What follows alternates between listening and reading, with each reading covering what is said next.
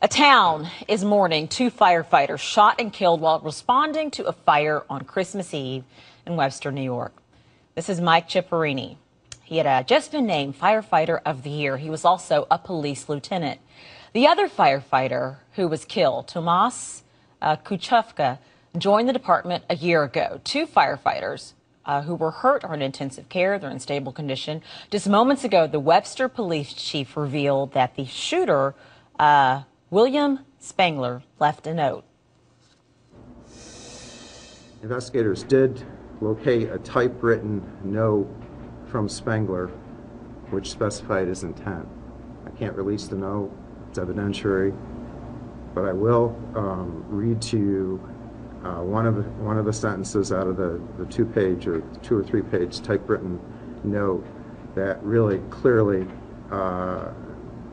goes to his intent, while the note does not go to motive.